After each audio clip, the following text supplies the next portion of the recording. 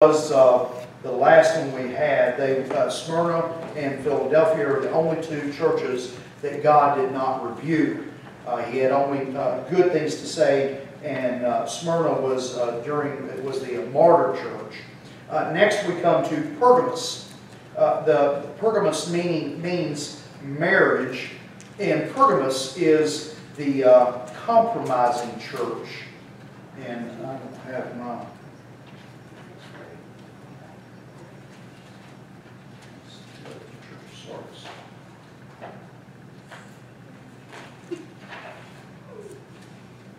All right. Letter to the Church of Pergamos.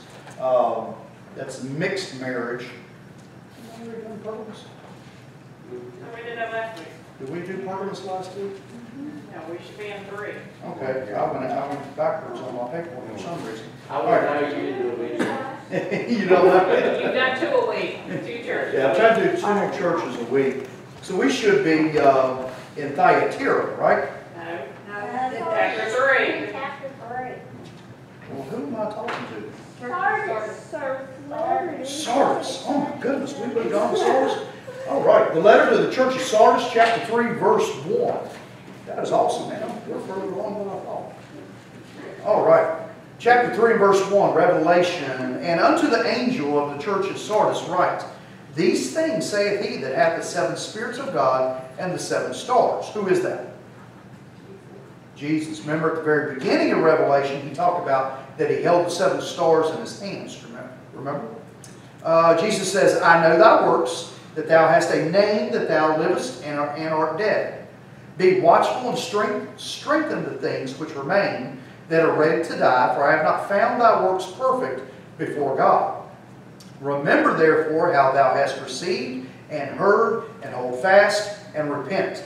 If therefore thou shalt not watch, I will come on thee as a thief, and thou shalt not know what hour I will come upon thee.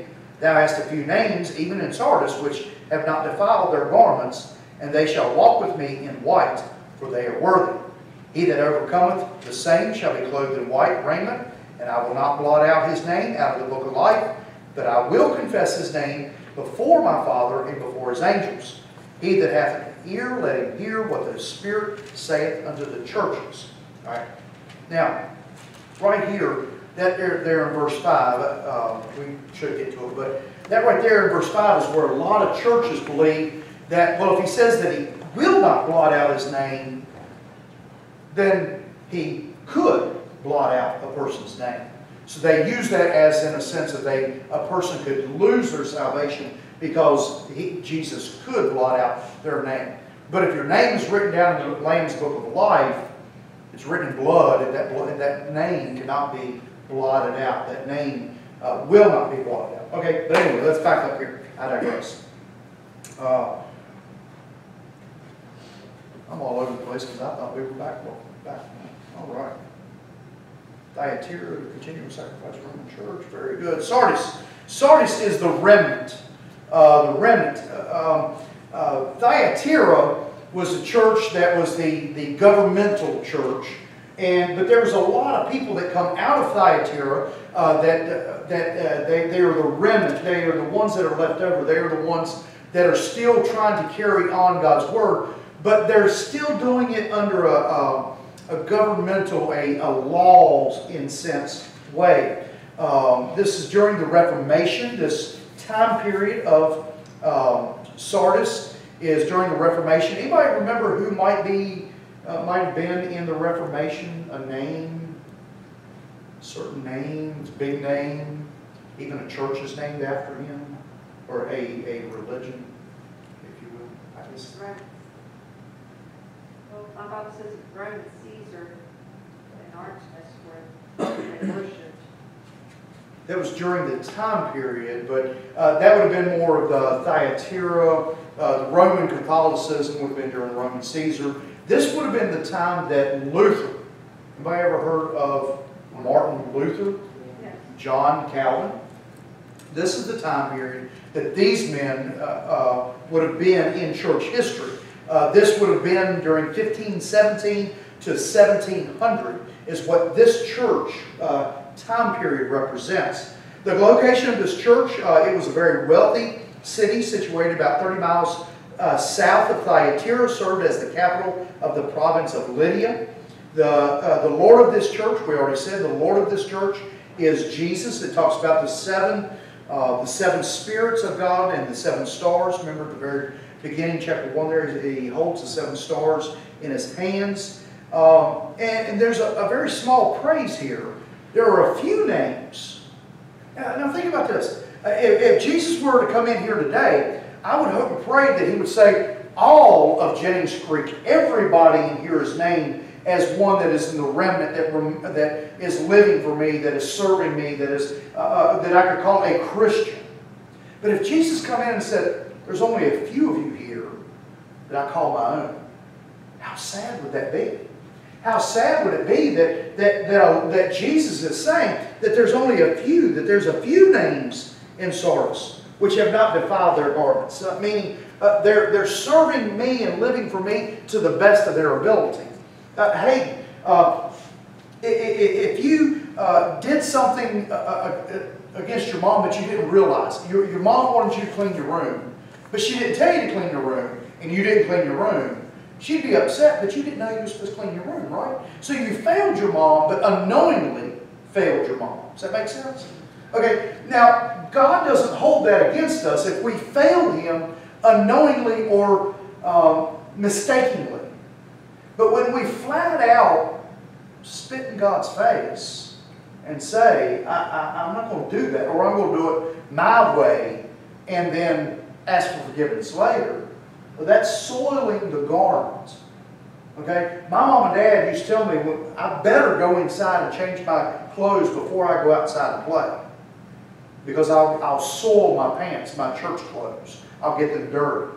And if I were to get them dirty when we would, before we left church, a lot of times we'd run outside. Me and Mike Morrow would run outside and we would play and play football or whatever. And I'd always end up falling, sliding, tackling somebody and getting my pants all messed up. And so I was constantly getting my tail busted because I failed and because I soiled my garments. And Jesus here says that there's only a few of you that have not. There's only a few of you that still are wearing a white robe, a white garment, that are living for me. And that's a very small praise. That's a very, very small amount of praise. But the rebuke, thou hast a name that thou livest and art dead. You say you're a Christian, but you don't live it.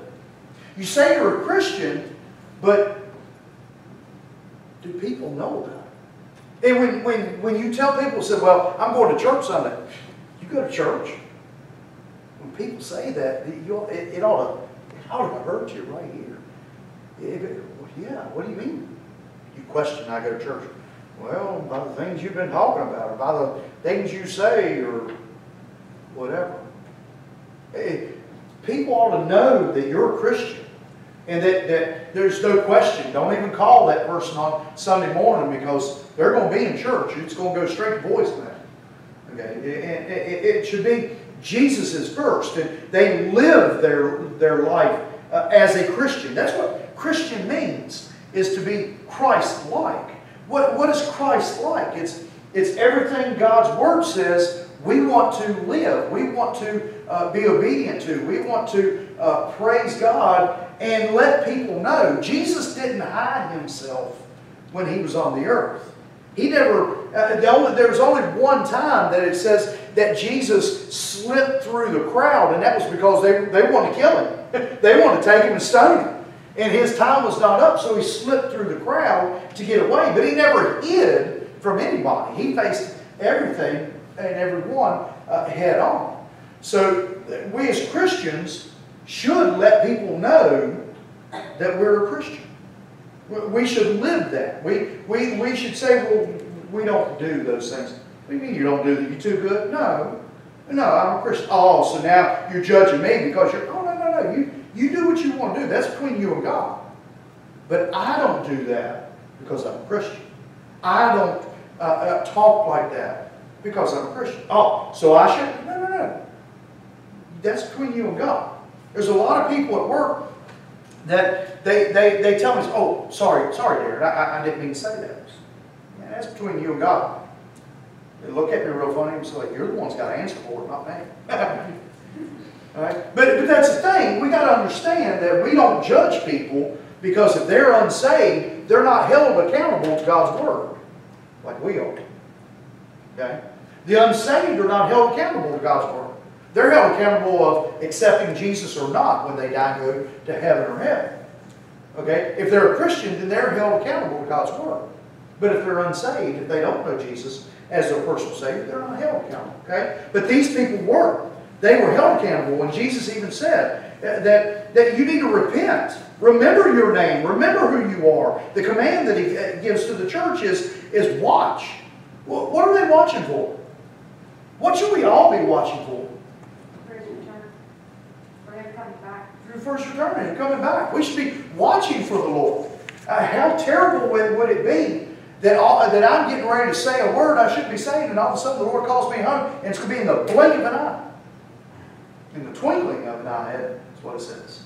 So I'm getting ready to say, and I say it right in front of Jesus. How bad would that be? Or I'm getting ready to just do something I shouldn't be doing, and all of a sudden I'm doing it right in front of Jesus because I don't know if we'll be able to stop what we're doing in an instant like that. I don't know. But how terrible would that be? To face Jesus knowing what I just said or did. But He says, watch. Watch for the return because the return is imminent. He's going to come like a thief. Strengthen that which remains and is about to die. What remains? The love of Christ. Living for Christ. That church was about to fall apart and go by the wayside. He says, watch and strengthen each other.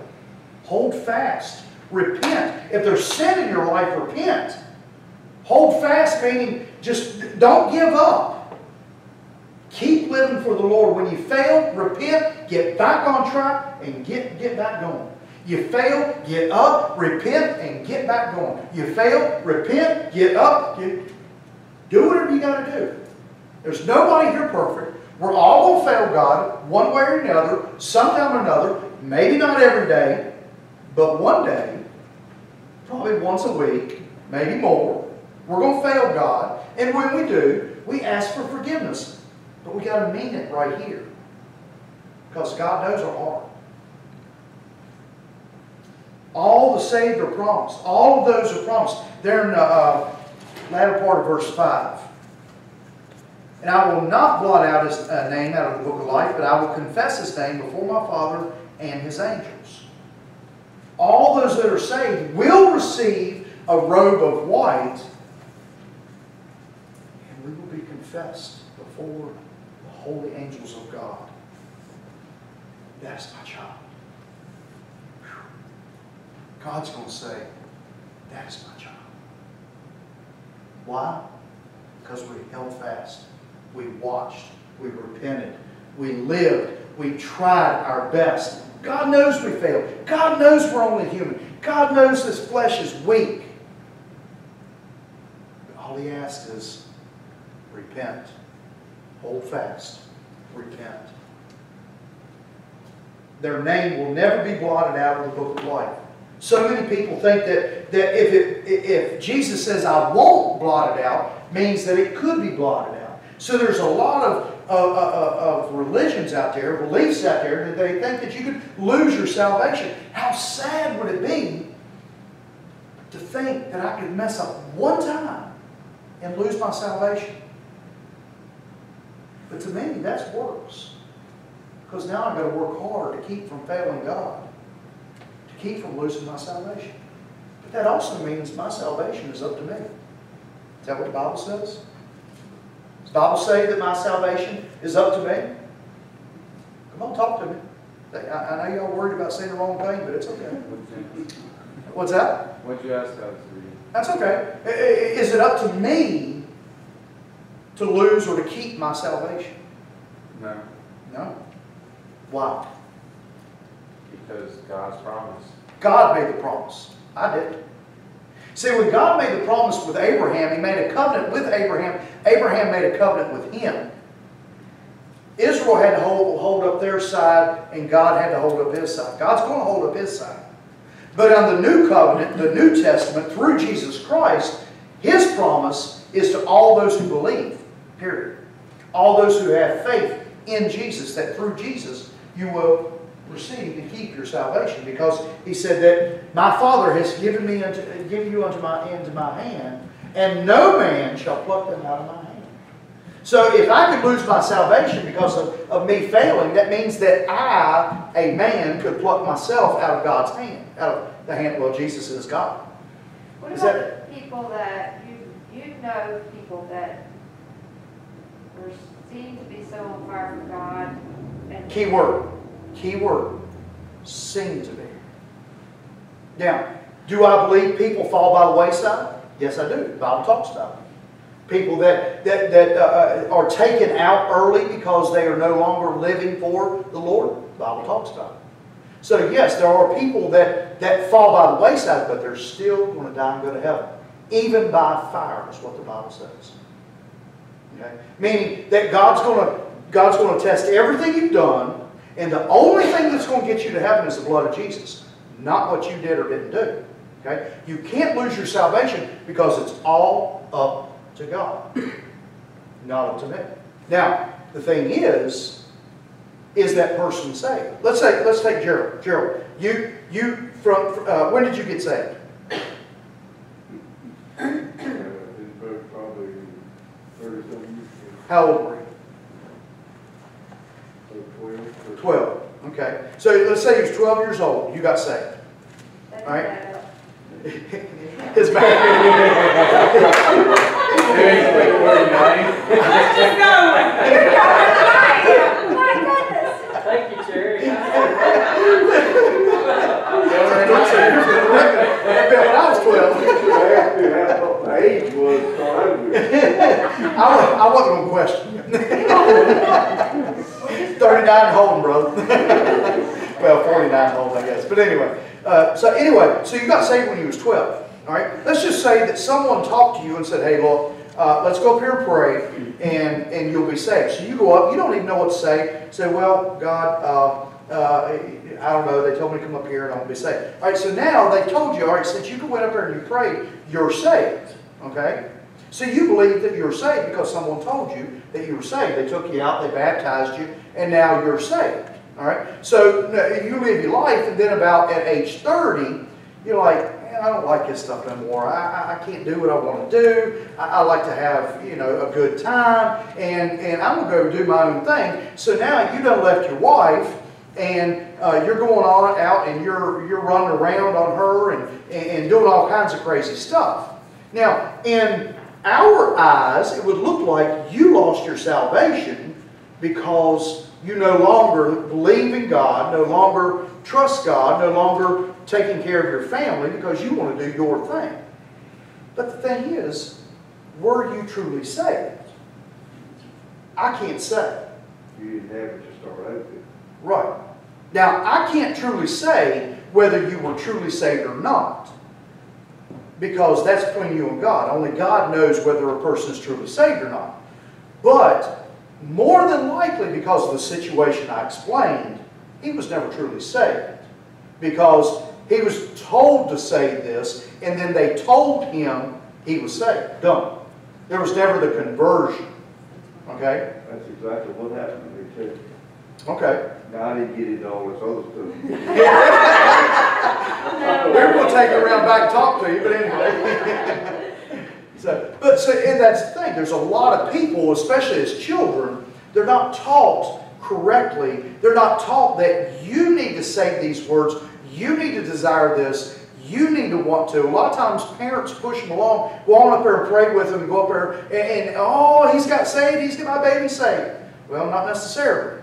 Because you didn't have a heart conversion. It was all mouth service. So that in a sense, people would think you lost your salvation, but he really didn't. Okay? Now, there are people that get saved. I was saved when I was 5 years old. All right? I know I was saved. All right? I know for a fact. But I fell by the wayside. If you'd have known me 20, how long Yeah, have make we sure been you get your years right. I got the years wrong Sunday. 27 plus years ago, you would have never thought I was saved. Okay? I know for a fact I was saved when I was 5 years old. But when I was 20, well, probably 16 on up through to about 20, how old was I when Tyler was born? 26? How old was I when Hayden was born? 29? About 30 years old? Hayden said, like, I don't remember. I didn't see the candles, no. During that time, you would have thought, man, that man is not saved. He does not know God, does not know anything about God. Okay? And you would have thought, well, he lost his salvation or was never saved before. I know I was saved. I fell by the wayside. I myself took myself to the wayside. Okay? What But the about Lord people brought that me do that back. and never come back? What's that? You came back. Yes. What about people that do that you... God takes them out early. Never come back. God takes them out early. Most of the time, God takes them out early. Takes them on home. The premature death of those that would have had a longer life, but they were no longer serving God, and they were actually more of a hindrance. Because, you know, I'm a Christian. I'm saved. And I know I'm saved, but I'm going to go out and I'm going to kill somebody. Well, in my heart, I may think I am. But the desire to kill or the desire to commit fornication or adultery against my wife makes people question. And that right there is a question of whether or not that person was truly saved. Okay? Nowhere in the Bible does it say you can lose your salvation. Nowhere. Okay? And the Bible makes it clear that once saved, always saved. What's John 3:16? Say it with me. For God so loved the world that He gave His only begotten Son, that whosoever believeth in Him shall not perish but have partial life. Wait a minute, what? You're wrong, preacher. I'm wrong? Are you sure? So if it's everlasting, everlasting means everlasting. So if a person is truly saved according to God's Word, and in my Bible, those words are written in red. So that is said that is the words of Jesus. If Jesus said that you're going to have everlasting life, then you're going to have everlasting life. Okay? So once saved, always saved. A lot of I say a lot. Some beliefs taught differently because they didn't want people to think they had free range. They didn't truly understand what grace is. The grace of God is that He'll let you go, just like your own child. How many of us let our own child kind of go their own way a little bit, however they want to do for just a little bit, but eventually, what happens? We calm them down, we rein them in. Yeah. That never happens to you though, does it? Okay. She did the... Right, the little pat. Mine was never a little pat. That's the airplane swat. Oh, right. From out of nowhere. From out of nowhere, yeah, right. So But, you know, yes, doesn't Peter talk about those people becoming a stumbling block yes. for others? For others, those that would. Let's just take a pastors for instance. Let's take Paulwood. Y'all know what's going on in the news. It's happened the past couple of weeks with Jerry Falwell Jr. And a lot of people look up to him because he's the chancellor of Liberty University. But the things that he's done, God was not going to allow to keep going. But he's just a person. Exactly. A A lot of people look up to him. And a lot of people look up to pastors, preachers, even co-workers look up to those of you that you work with that may be unsaved or just not strong in their faith. And you fail God, God's going to remove you because you're a stumbling block. You're holding them or causing them to sin because you yourself are now showing them that, well, they can do this, I can do this. Well, they can do that, well, I can do that. That's the reason that I've heard people say that You got to be very careful. Let's just take drinking alcoholism. We're way out of time. I know, guys, we're way out of time. But let's just take someone that struggles with alcohol, and they go out and say, Gerald, I go out to eat with you, and let's say I struggle with alcohol, but I know you're a Christian. You sit down, you order a beer. Well, the Bible doesn't say you can't drink an alcoholic beverage. It's the drunkard, the Bible says, not to be. Not to allow it to control you. But the problem is, the Apostle Paul makes it clear that not to do anything that would cause your brother to fall or fail. Or is it Peter? Peter. It says, don't be the one that causes your brother to fail and causes him to go into the ditch. So you're not setting a good example for him. Right, right. So I look at Gerald, I'm like, well, I know he's a good Christian. So it must be okay to drink. So me being an alcoholic, I think, well, I'll drink one. But when I drink one, it turns into 10. But he drinks one. It's just a drink. It ain't no different from water to him or Pepsi or Coke. It's just a drink. So we got to be very careful that we don't become a stumbling block. And God takes those stumbling blocks out. Just like I said with Jerry Falwell, we see what happened with him. He became a stumbling block to the world that looked at him as the chancellor, the president of a Christian college that the whole world knows about. And the stupidity that he does. Don't you think it's hard though, like when you get to a position like he was and the realm of like the bigness and all of it, it would be very hard to stay humble. Yeah. And to not, like, on a yacht, it's just all to get carried away. Yeah. Yeah, but things. he's held to a higher level.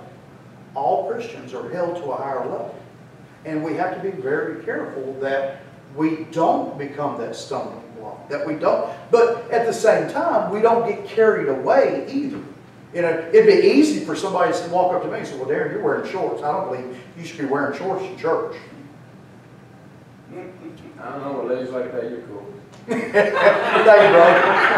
That's what I say. But the thing is, at the same time, why not?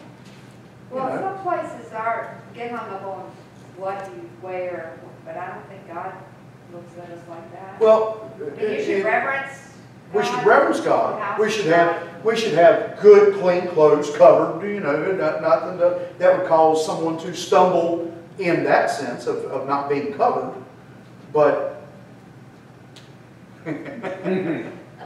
but we have to be.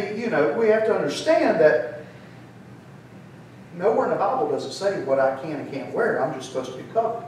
I'm supposed to look like a man. I hope I look like a man. I'm not supposed to look like a woman. All right? The Bible does make that clear. There's supposed to be that distinction between the two. But in all reality, you get with those that are very judgmental or governmental in their beliefs like that. Tell them that, all right, according to God's Word, men, you're not supposed to wear pants. You're supposed to wear a robe with a girdle, with a sash holding everything up. So, in our reality, if we're going to do that, if we're going to go exactly what the Bible says, then let's do that. I've been through that. I've been through a couple of pastors and a church. I grew up in a church where men wore pants, short-sleeve shirt, suit and tie on Sundays. Women could not wear nothing but a dress. Some of you may have grown up in a church like that as well. And to be judgmental on something like that is wrong. But at the same get caught time, up in a lot of that, and you're forgetting the main reason. right, it's All grace. that's man-made. Yeah. All of that's man-made. Well, the Bible had a lot of, not wearing ornaments in your hair. Well, the plaiting of the hair, that's what the harlots did. So you were not to be plaiting the hair, which means, ladies, you can't. You can't do the braiding. Thank you, braiding. Not the plaiting, but the braiding. You can't wear earrings. You can't wear false eyelashes. You can't wear makeup. You know what J. Vernon McGee said about makeup? Sometimes the old barn needs a little bit of paint. But nowhere in the Bible does it talk about stuff like this. This is stuff that is man-made, it's made up. So, good conversation tonight, guys. So, but anyway, we are way behind. Our time is up. What? You got nowhere. Yeah, I did. I got through Sardis. We got through Sardis. Did I not finish with Sardis? Yeah, he was. Well, it guarantees us that year it's going to take. You got to You the mean end. like 3?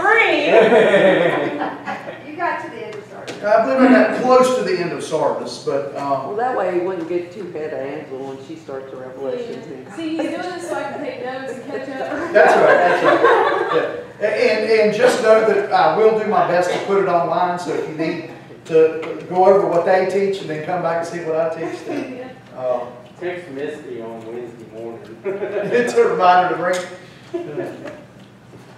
Yeah, you'll have to, because I don't know how many people I've told. We need to tell Mystic, because I will forget. All right, guys, let's go to the Lord in the word of prayer, and then we'll go home and eat us a bite for dinner. Heavenly Father, I thank you so much for allowing us to get into your word, Lord. There's a few things we talked about tonight that might not necessarily have been part of the book of Revelation, but Lord, it's things that we need to learn and we need to know so that we are stronger in our faith, that we are stronger living for you. Lord, just even with the losing our salvation, Father, I couldn't imagine living my life in desperation of wonder, did I do something to fail you? And now I'm going to go to hell. Father, your word says that if I believe in you, if I have faith in you, if I just put my faith in Jesus, I will have eternal life. And your word says in John 5 that if I believe in Jesus, that I can believe in Jesus and know with it beyond a shadow of a doubt, to know that I will live with you forever and ever. Father, thank you for that. Thank you for that promise. Thank you for that love. That's unconditional love. That's grace and mercy that you bestow upon us. We don't deserve it, and yet you give it to us. Thank you, Father. Lord, I ask that you'll be with your people this week. Love on them, bless them. Just give them a good rest of this week. Father, we look for those blessings that we know that can only be from you. And Father, if we stop, take the time, we know that all blessings are from you. Where does my strength come from? It comes from on high. In Jesus' name we pray. Amen.